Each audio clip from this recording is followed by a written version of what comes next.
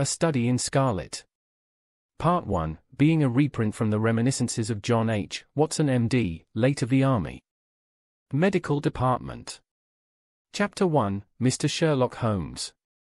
In the year 1878 I took my degree of Doctor of Medicine of the University of London, and proceeded to later go through the course prescribed for surgeons in the Army. Having completed my studies there, I was duly attached to the 5th Northumberland Fusiliers as assistant surgeon. The regiment was stationed in India at the time, and before I could join it, the Second Afghan War had broken out.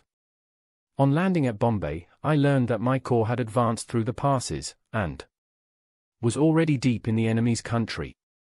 I followed, however, with many other officers who were in the same situation as myself, and succeeded in reaching Kandahar in safety, where I found my regiment, and at once entered upon my new duties. The campaign brought honors and promotion to many, but for me it had nothing but misfortune and disaster. I was removed from my brigade and attached to the Berkshires, with whom I served at the fatal Battle of Maiwand. There I was struck on the shoulder by a Jezail bullet, which shattered the bone and grazed the subclavian artery. I should have fallen into the hands of the murderous Ghazis had it not been for the devotion and courage shown by Murray, my orderly, who threw me across a pack horse, and succeeded in bringing me safely to the British lines. Worn with pain, and weak from the prolonged hardships which I had undergone, I was removed, with a great train of wounded sufferers, to the base hospital at Peshawar. Here I rallied, and had already improved so far as to be able to walk about the wards, and even to bask a little upon the veranda, when I was struck down by enteric fever, that curse of our Indian possessions. 4 months. My life was despaired of, and when at last I came to myself and became convalescent, I was so weak and emaciated that a medical board determined that not a day should be lost in sending me back to England. I was dispatched, accordingly, in the troopship Orange, and landed a month later on Portsmouth jetty, with my health irretrievably ruined, but with permission from a paternal government to spend the next 9 months in attempting to improve it. I had neither kith nor kin in England, and was therefore as free as air, or as free as an income of 11 shillings and 6pence a day will permit a man to be. Under such circumstances I naturally gravitated to London, that great cesspool into which all the loungers and idlers of the empire are irresistibly drained. There I stayed for some time at a private hotel in the Strand, leading a comfortless, meaningless existence, and spending such money as I had, considerably more freely than I ought. So alarming did the state of my finances become that I soon realized that I must either leave the metropolis and rusticate somewhere in the country, or that I must make a complete alteration in my style of living. Choosing the latter alternative, I began by making up my mind to leave the hotel, and to take up my quarters in some less pretentious and less expensive domicile. On the very day that I had come to this conclusion, I was standing at the Criterion bar, when someone tapped me on the shoulder, and turning round I recognized young Stamford, who had been a dresser under me at Bart's. The sight of a friendly face in the great wilderness of London is a pleasant thing indeed to a lonely man. In old days Stamford had never been a particular crony of mine, but now I hailed him with enthusiasm, and he, in his turn, appeared to be delighted to see me. In the exuberance of my joy, I asked him to lunch with me at the Holborn, and we started off together in a hansom. "Whatever have you been doing with yourself, Watson?" he asked in undisguised wonder, as we rattled through the crowded London streets. "You are as thin as a lath and as brown as a nut." I gave him a short sketch of my adventures, and had hardly concluded it by the time that we reached our destination. "Poor devil," he said, commiseratingly, after he had listened to my misfortunes. "What are you up to now?" "Looking for lodgings," I answered. "Trying to solve the problem as to whether it is possible to get comfortable rooms at a reasonable price." "That's a strange thing," remarked my companion. "You are the second man today that has used that expression to me. And who was the first? I asked. A fellow who is working at the chemical laboratory up at the hospital. He was bemoaning himself this morning because he could not get someone to go halves with him in some nice rooms which he had found, and which were too much for his purse. By Jove! I cried, if he really wants someone to share the rooms and the expense, I am the very man for him. I should prefer having a partner to being alone. Young Stamford looked rather strangely at me over his wineglass. You don't know Sherlock Holmes. Yet, he said, perhaps you would not care for him as a constant companion. Why, what is there against him? Oh, I didn't say there was anything against him. He is a little queer in his ideas, an enthusiast in some branches of science. As far as I know, he is a decent fellow enough. A medical student, I suppose, said I. No, I have no idea what he intends to go in for. I believe he is well up in anatomy, and he is a first-class chemist, but, as far as I know, he has never taken out any systematic medical classes. His studies are very desultory and eccentric, but he has amassed a lot of out-of-the-way knowledge, which would astonish his professors. Did you never ask him what he was going in for? I asked. No, he is not a man that it is easy to draw out, though he can be communicative enough when the fancy seizes him. I should like to meet him, I said. If I am to lodge with anyone, I should prefer a man of studious and quiet habits. I am not strong enough yet to stand much noise or excitement. I had enough of both in Afghanistan to last me for the remainder of my natural existence. How could I meet this friend of yours? He is sure to be at the laboratory, returned my companion. He either avoids the place for weeks, or else he works there from morning till night. If you like, we will drive round together after luncheon. Certainly, I answered, and the conversation drifted away into other channels. As we made our way to the hospital after leaving the Holborn, Stamford gave me a few more particulars about the gentleman whom I proposed to take as a fellow lodger. You mustn't blame me if you don't get on with him, he said. I know nothing more of him than I have learned from meeting him occasionally in the laboratory. You proposed this arrangement, so you must not hold me responsible. If we don't get on, it will be easy to part company, I answered. It seems to me, Stamford, I added, looking hard at my companion, that you have some reason for washing your hands of the matter. Is this fellow's temper so formidable, or what is it? Don't be mealy-mouthed about it. It is not easy to express the inexpressible, he answered with a laugh. Holmes is a little too scientific. For my tastes, it approaches to cold-bloodedness. I could imagine his giving a friend a little pinch of the latest vegetable alkaloid, not out of malevolence, you understand, but simply out of a spirit of inquiry in order to have an accurate idea of the effects.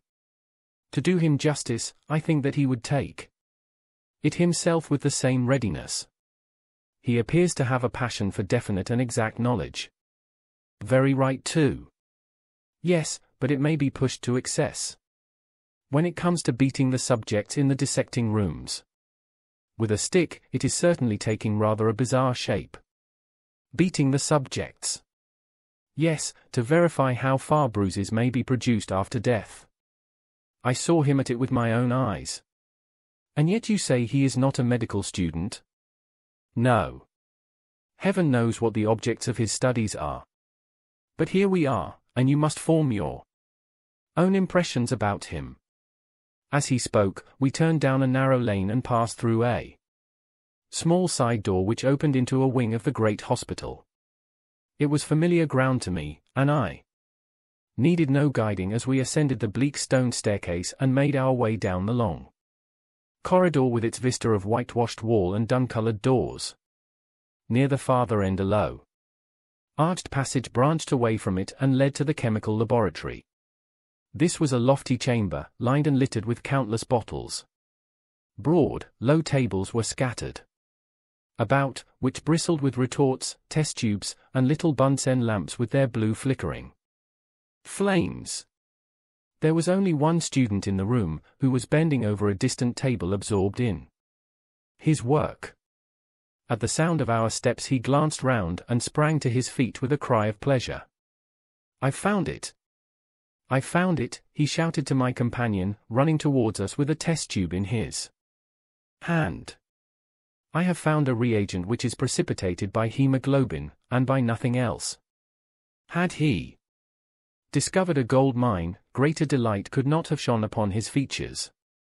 "Dr. Watson, Mr. Sherlock Holmes," said Stamford, introducing us. "How are you?" he said cordially, gripping my hand with a strength for which I should hardly have given him credit. "You have been in Afghanistan, I perceive." "How on earth did you know that?" I asked in astonishment. "Never mind," said he, chuckling to himself. "The question now is about hemoglobin. No doubt you see the significance of this discovery of mine?" "It is interesting, chemically, no doubt," I answered, "but practically dash. Why, man, it is the most practical medico-legal discovery for years. Don't you see that it gives us an infallible test for blood stains? Come over here now." He seized me by the coat sleeve in his eagerness, and drew me over to the table at which he had been working. "Let us have some fresh blood," he said, digging a long bodkin into his finger, and drawing off the resulting drop of blood in a chemical pipette. "Now, I add this small quantity of blood to a liter of water. You perceive that the resulting mixture has the appearance of pure water. The proportion of blood cannot be more than 1 in a million. I have no doubt, however, that we shall be able to obtain the characteristic reaction." As he spoke, he threw into the vessel a few white crystals, and then added some drops of a transparent fluid. In an instant the contents assumed a dull mahogany color, and a brownish dust was precipitated to the bottom of the glass jar. "Ha! Ha!" he cried, clapping his hands, and looking as delighted as a child with a new toy. "What do you think of that?" "It seems to be a very delicate test," I remarked. "Beautiful. Beautiful." The old guaiacum test was very clumsy and uncertain. So is the microscopic examination for blood corpuscles. The latter is valueless if the stains are a few hours old. Now, this appears to act as well whether the blood is old or new. Had this test been invented, there are hundreds of men now walking the earth who would long ago have paid the penalty of their crimes. "Indeed," I murmured. "Criminal cases are continually hinging upon that one point. A man is suspected of a crime months, perhaps after it has been committed. His linen or clothes are examined and brownish stains discovered upon them. Are they blood stains, or mud stains, or rust stains, or fruit stains, or what are they? That is a question which has puzzled many an expert, and why? Because there was no reliable test. Now we have the Sherlock Holmes test, and there will no longer be any difficulty." His eyes fairly glittered as he spoke, and he put his hand over his heart and bowed as if to some applauding crowd conjured up by his imagination. "You are to be congratulated," I remarked, considerably surprised at his enthusiasm. "There was the case of von Bischoff at Frankfurt last year. He would certainly have been hung had this test been in existence. Then there was Mason of Bradford, and the notorious Muller, and Lefevre of Montpellier, and Sampson of New Orleans. I could name a score of cases in which it would have been decisive." "You seem to be a walking calendar of crime," said Stamford with a laugh.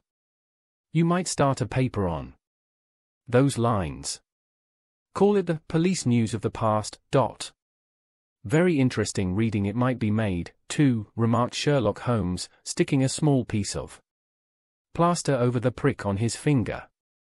"I have to be careful," he continued, turning to me with a smile, "for I dabble with poisons a good deal."